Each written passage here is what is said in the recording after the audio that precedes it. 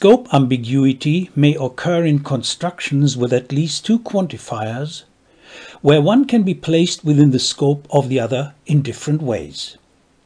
Here is an unambiguous example with two quantifiers not larger than 1. With two quantifiers larger than 1, however, the meaning is no longer clear. Do both students have a total of 2 cars? Or does each student own 2 cars?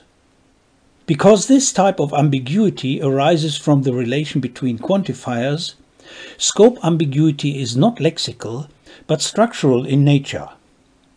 However, only a single constituent structure is involved. For example, the sentence, "Every child likes a book," has one constituent structure, but 2 interpretations.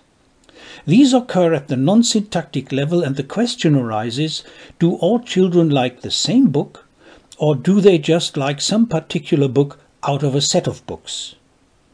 So we have one constituent structure, but 2 interpretations.